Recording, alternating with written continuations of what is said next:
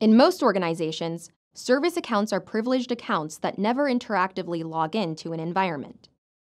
If we do see a login from one of these accounts, we should alert the system owner and start an investigation.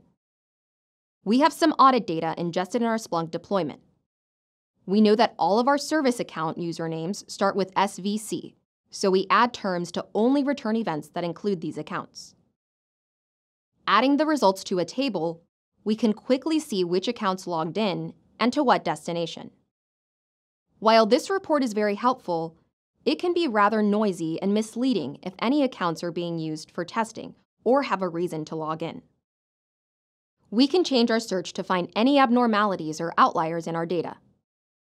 We know that if an account has recently logged into a host for the first time, it is a reason for concern.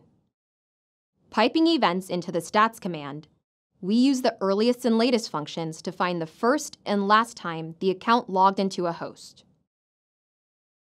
An eval command is used to find any outliers. In this search, a field of isOutlier is created. The if function is used to return a 1 as the field value if an outlier is found, or a 0 if not. Inside the if function, we check to see if the earliest value is greater than or equal to the time the search was run minus 1 day. The relative time function takes a time field and the amount of time to apply to it. Here we are subtracting 1 day from the time the search was invoked, rounding down to the day. When the search is run, we see a field of isOutlier. Using the convert command, we can convert the timestamps to something readable by humans. We now have a report that is easy for our team to take action on.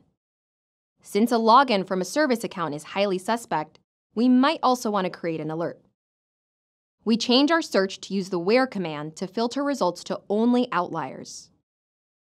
We can now create an alert, allowing us to quickly act when an outlier is found. Thanks for watching.